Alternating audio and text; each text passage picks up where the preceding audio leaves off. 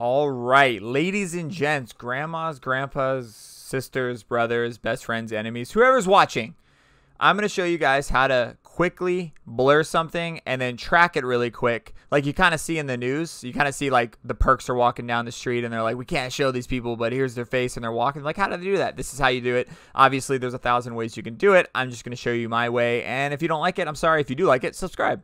So here's my wife. I tracked her really quick. Very, very dirty. I just basically threw a track on her face because she doesn't want to be shown in the video. I didn't even ask her. But it's just the back of her head. Anyway, so this is it. I'm going to show you how to do it. But again, I'm not going to use this video. I'm going to use these ducks. What? All right. So easiest way that I do it is first I go down here. After your video is already in your sequence and you're ready to go, I go over to this little item. I click it. I hold it down and I click adjustment layer. This basically means that it's going to fit the dimension of your video. So normally it'll be 1920 by 1080, but if you're doing a different dimension, make sure you change the dimensions.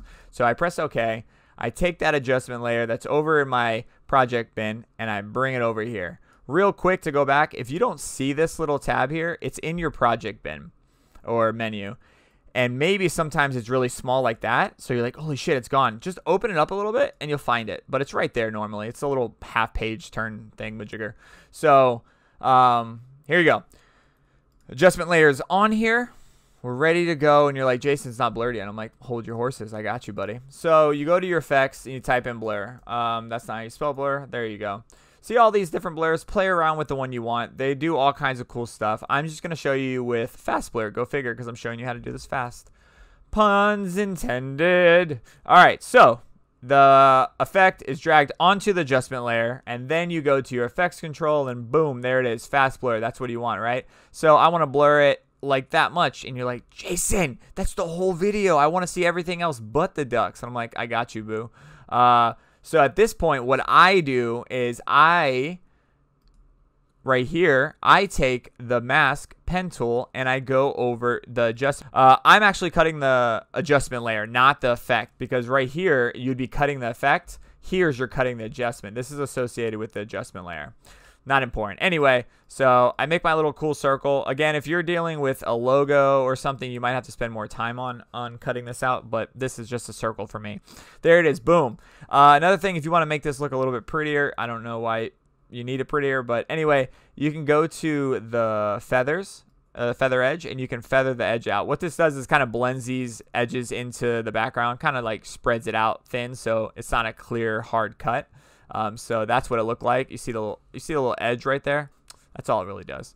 Anyway, so it's good, but sometimes these pesky little ducks, they get out of your blur. And you're like, Jay, what do you do for that? This is what I do. Really, really quick.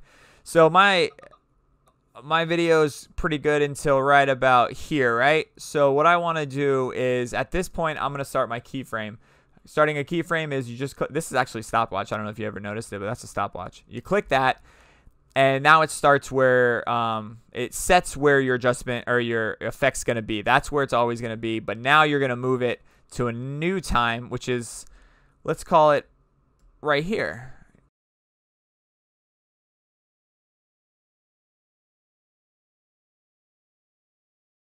Pretty cool. Look. And there it is. It's blur. Let's chop all this off. I don't want to show all this. It's just me attacking a duck. It's not that important. So anyway, so how to do it. It's a little delayed. I don't like that. So what I want to do is I kind of want to move that over. And it's kind of there. It's kind of there. So it's moving a little bit there. So let's move it down a little bit. So let's see what that looks like. Cool. Kind of blurred. It's a little garbagey. I got another cool trick to show you guys. Sometimes that's annoying to go back and forth with the position. What we could do, check this out. I don't know if people realize this, but they're trying to adjust After Effects and Premiere a little bit, trying to be able to do the little things that both can do. If you actually click this, see this blue line? This is keyframeable. So what this means is click position, click this again, and then if you move the time frame and move this over, look at that. It actually keyframes that movement. So why is that important? This is why I like to do it. Because if he's moving a lot, you can just like go through it and just move. Go through it, move it down here, go through it, move it down here. It's so much quicker to do that. That's easy. So that's the 2 different ways you can keyframe it. And that's another way you can blur it. If you guys have any other questions, just drop a comment. You guys know the deal. And hit the subscribe button. If there's other things that you saw online, take a screenshot, send it to me, and I'll show you how to do it. Most of the things I can figure out. If I can't, then I'll just Google it myself and figure it out for you. All right, guys. Thanks.